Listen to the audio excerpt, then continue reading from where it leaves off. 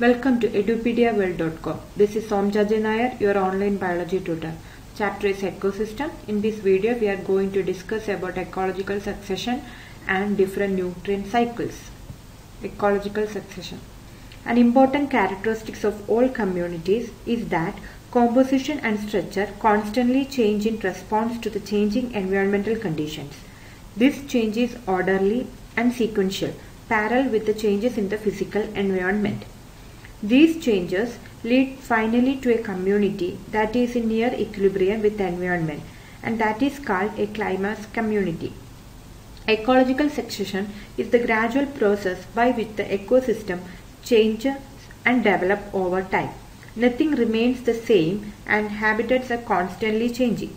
During succession, some species colonize an area and their population become more numerous, whereas population of other species decline and even disappear.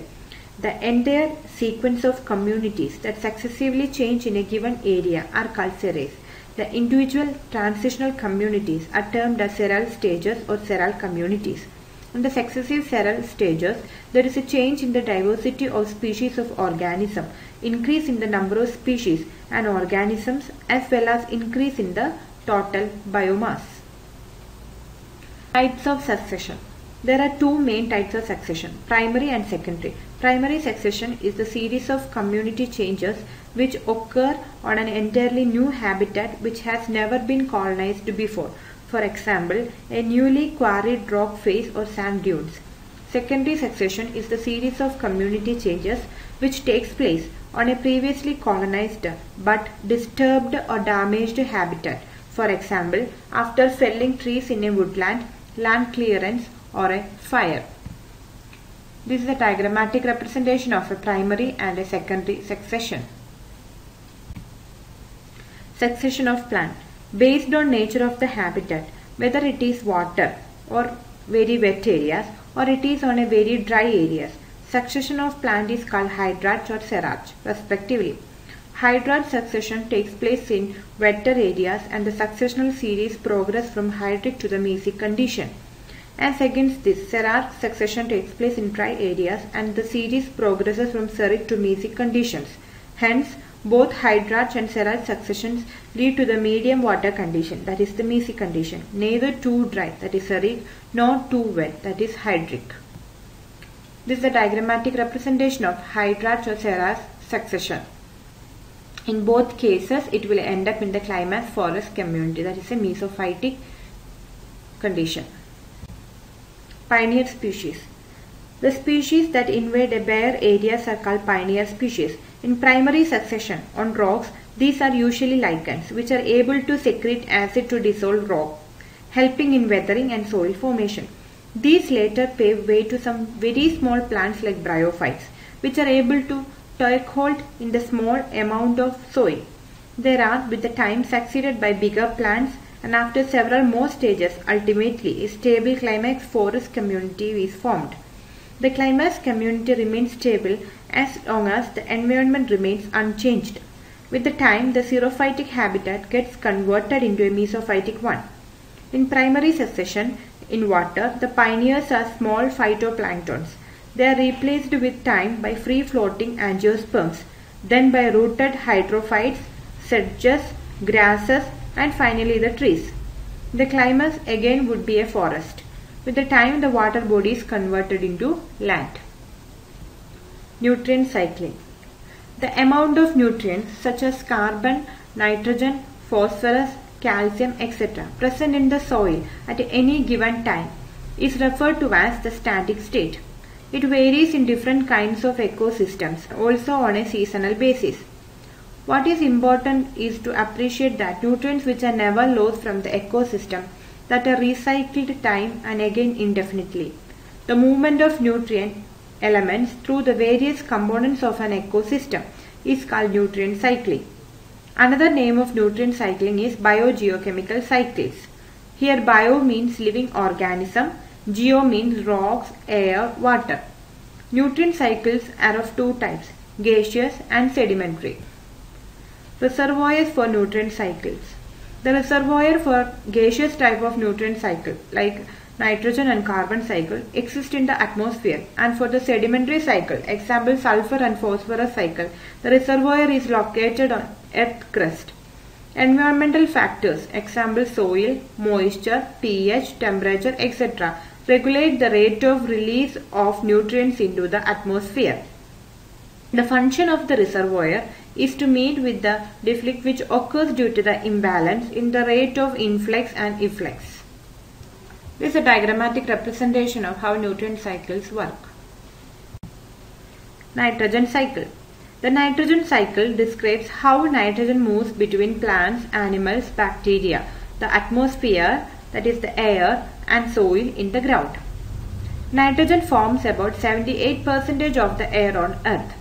But plants do not use nitrogen directly from the air. This is because nitrogen itself is unreactive and cannot be used by green plants to make protein. Nitrogen gas therefore needs to be converted into nitrate compounds in the soil by nitrogen fixing bacteria in soil, root nodules, or lightning. Processes in nitrogen cycle. First one, nitrogen fixation. Fixation is the first step in the process of making nitrogen usable by plants. Here the conversion of atmospheric nitrogen, that is N2, into reactive compounds such as ammonia, that is NH3, and nitrate, NO3. The second step is nitrification. This is the process by which the ammonium gets changed into nitrates by bacteria. Nitrates are what the plants can then absorb. The two groups of micro-organisms involved in the process are Nitrosomas and Nitrobacter. Nitrosomas oxidize ammonia to nitrite, and the Nitrobacter oxidize nitrite to nitrate. Then the third step is assimilation. This is how plants get nitrogen. They absorb nitrates from soil into their roots.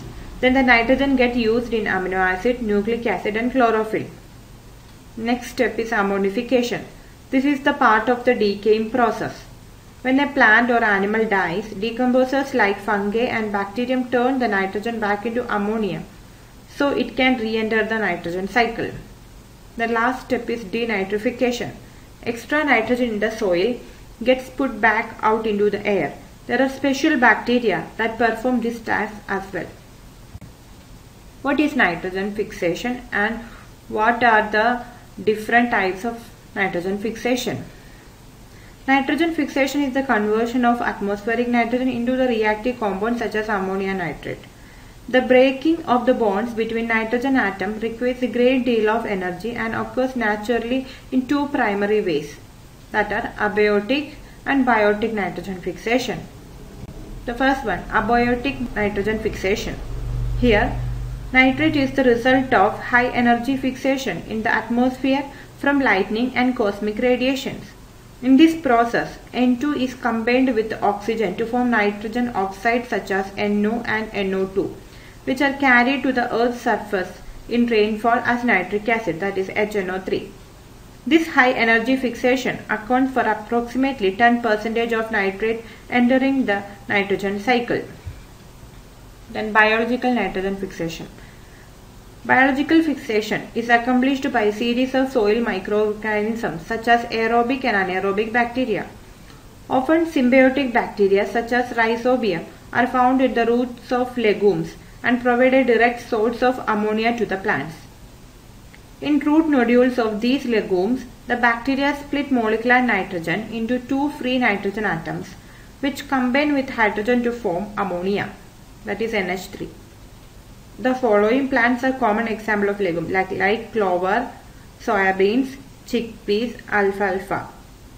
The breakdown of these legumes by bacteria during ammonification actually returns excess nitrogen not utilized by the plants to the surrounding soil. Therefore, to promote sustainable soil fertility, it is beneficial to use these agriculture crops in rotation with the other plants such as corns that are more profitable but deplete the available nitrogen in the soil. Some free-living aerobic bacteria such as acetobacter and anaerobic bacteria like Clostridium freely fix nitrogen in the soil and in aquatic environments. Some members of photosynthetic cyanobacteria phylum fix nitrogen in aquatic environment as well. This is a diagrammatic representation of the nitrogen cycle. Carbon cycle. When you study the composition of living organisms, carbon constitutes 49% of the dry weight of organisms and is next only to water. If we look at the total quantity of the global carbon, we find that 71% of carbon is found dissolved in oceans.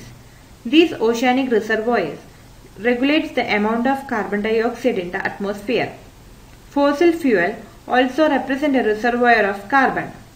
Carbon cycling occurs through atmosphere, ocean and through living and dead organisms. According to one estimate, 4 into 10 raised to 13 kg of carbon is fixed in the biosphere through photosynthesis annually. A considerable amount of carbon returns to the atmosphere as CO2 through respiratory activities of producers and consumers.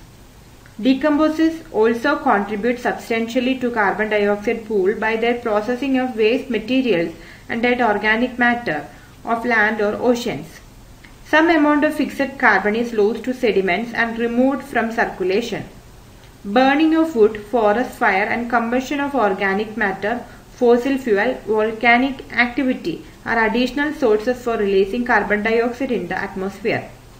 Human activities have significantly influenced the carbon cycle. Rapid deforestation and massive burning of fossil fuel of energy and transport have significantly increased the rate of release of carbon dioxide into the atmosphere. This is the diagrammatic representation of carbon cycle. Phosphorus cycle.